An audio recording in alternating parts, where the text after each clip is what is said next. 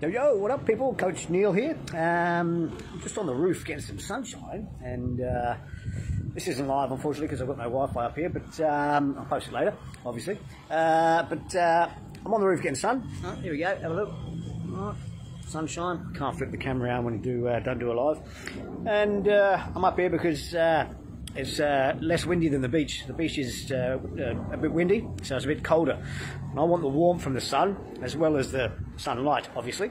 Now, this is evening. It's after 5, so it's coming up to dusk.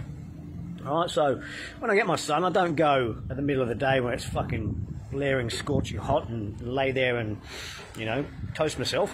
All right, but I do try to get, 15 to 20 minutes of sunshine back and front. I am that anal. I put a timer on and I roll over, or I turn around. I do both sides, which is, I mean, there's no additional benefit to doing that other than, obviously, you get an even tan.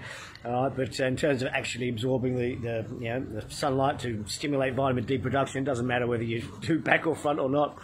All right, but anyway, I'm up here, so I'm getting some sun, I'm getting some warmth. It's not too hot, but it's warm enough. Now, the warmth from the sun is infrared. All right, so that's the wavelength, infrared, not UVA, not VBB, but infrared. That's what gives you the warmth. All right. So you would have heard me speak about infrared saunas before and the benefits, and the same thing applies from the sun. So the infrared penetrates the skin. It goes, between 3, 4, 5, 6, 7 centimeters deep, depending on how long you spend out there and how warm you get. And that penetration stimulates the fat cells to release toxins, basically, and then that works its way through your blood, back into the system, out through the kidneys, and gets pissed out. All right, so it's a benefit. All right.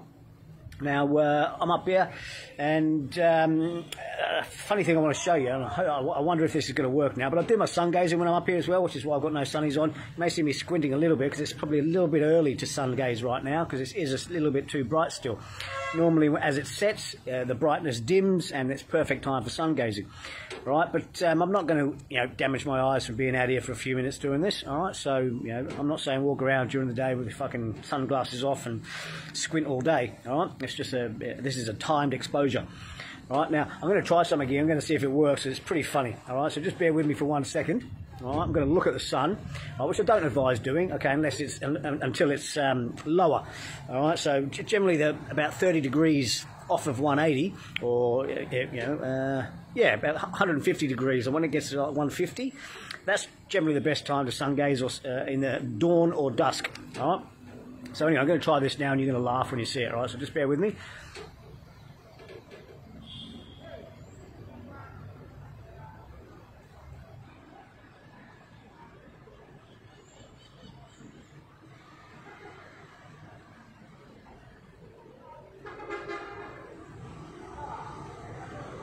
Oh, no, it didn't work. All right.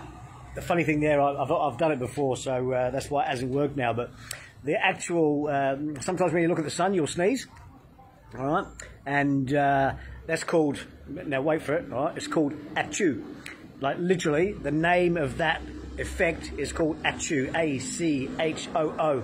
I can't remember the exact description of the acronym, all right, but look it up because it's fucking hilarious. All right, so some people, me included, not everyone, but some people, when you look at the sun, either directly or indirectly, you will sneeze. All right, and that actual response is called ACHOO. All right, I swear to God, it's fucking hilarious. So look it up, A-C-H-O-O, ACHOO. All right, but it didn't work for me then because I've done it a few times before, a few minutes ago. All right, but it's pretty funny. So anyway, that's about it for today, I think. I'll get back to regular programming soon. This is like the first video I've shot in weeks. It's quite frankly, I've been on a fucking 3-week bender. So started before Christmas, finished after my birthday. All right. So anyway, on that note, folks, hope you're well. Talk to you soon.